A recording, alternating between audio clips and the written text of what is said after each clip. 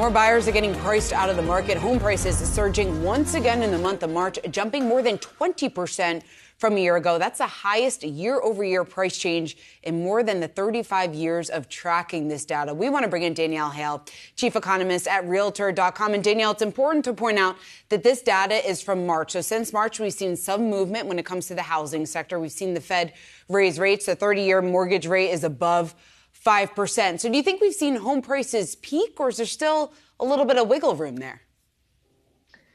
I think that we've seen the growth rate peak, but I don't think prices themselves have peaked. So as you pointed out, this is March data, this is sales data. So really these contracts were signed between buyers and sellers quite a while ago. We're looking at the housing market through a rearview mirror when we're looking at the Case-Shiller data.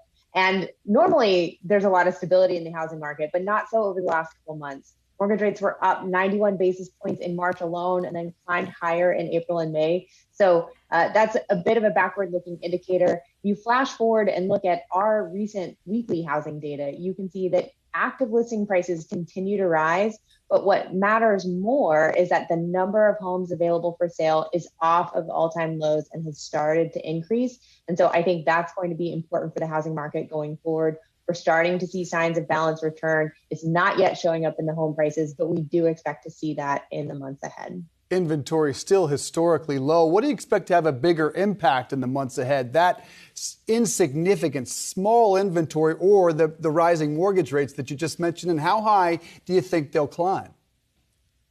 Well, they're actually both going to work together.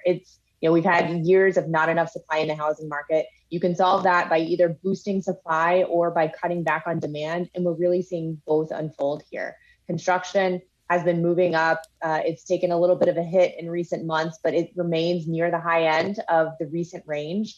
And we've seen buyers pull back and become a bit choosier as costs are high. Between the combination of higher prices and higher mortgage rates, the cost for a monthly mortgage payment is nearly 50% more than it was 1 year ago. So that's a tough thing for a lot of buyers to navigate. And we are seeing that play out with somewhat slower pace of home sales, whether we're looking at existing homes or new homes. So we're seeing some moderation in the housing market. We expect that to continue as we move forward. When it comes to mortgage rates, I do think that the market has done a really good job of anticipating where the Fed is going to go, because the Fed has been pretty good about telegraphing what it is expecting when it comes to the future pace of increases. There's pretty broad agreement that we're going to see another couple of 50 basis point rate hikes in the months ahead.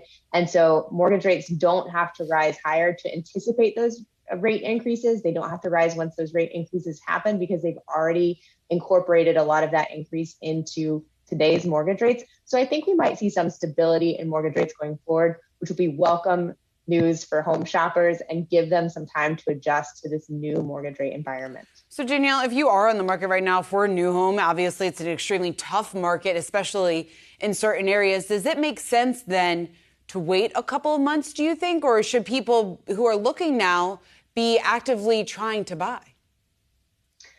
I think if you wait, you will likely see more options on the market. So you'll have more to choose from the longer you wait. That said, I do think we're going to see some stability in mortgage rates. That's far from guaranteed. So if we get new data that shows that inflation is not going to continue to move down, or that demand remains very high and that the Fed might have to go further than everyone is currently expecting, there's always the risk that mortgage rates could start climbing again. So you sort of have to navigate these two risks. I think the other thing to consider is that even though we expect to see more options in the future, the housing market remains undersupplied. And so you look at the number of options you have for sale right now compared to, say, before the pandemic, there's much less to choose from. In that case, when you find a home that's a good fit for your wants and needs, that fits in your budget, I think you should go for it.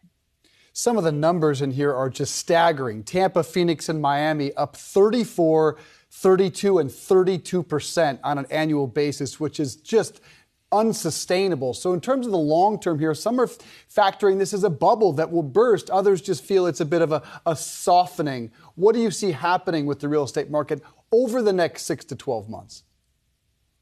Yeah, as you've noted, I think it's very clear that that level of price increase cannot be sustained. If you look at the weaker end of the market, so the bottom markets like Minneapolis, Washington, D.C., and Chicago, still saw home prices move up by more than double-digit percent relative to a year ago. So that would be, eye-popping were it not, the bottom end of the market.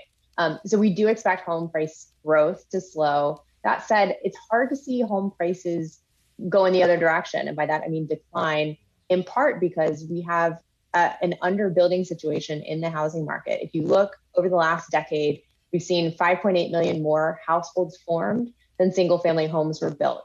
So, and for context, we build about 1.1 million or so single family homes each year.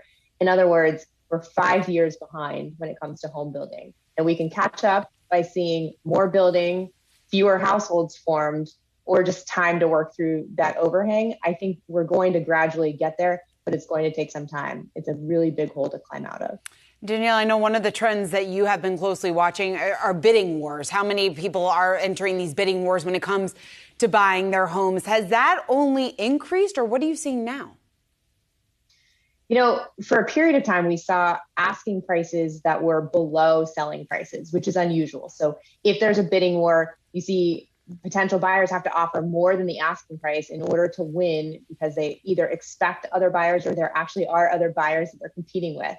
I think as we move forward, we're going to see asking prices remain relatively high, but those sales prices are going to come back down. So you might be able to win a home by just offering the asking price. And maybe in some markets, you might be able to offer a little bit less than asking price. That's not really widely the case in the data yet, but I do think that that's the direction that we're going to go in.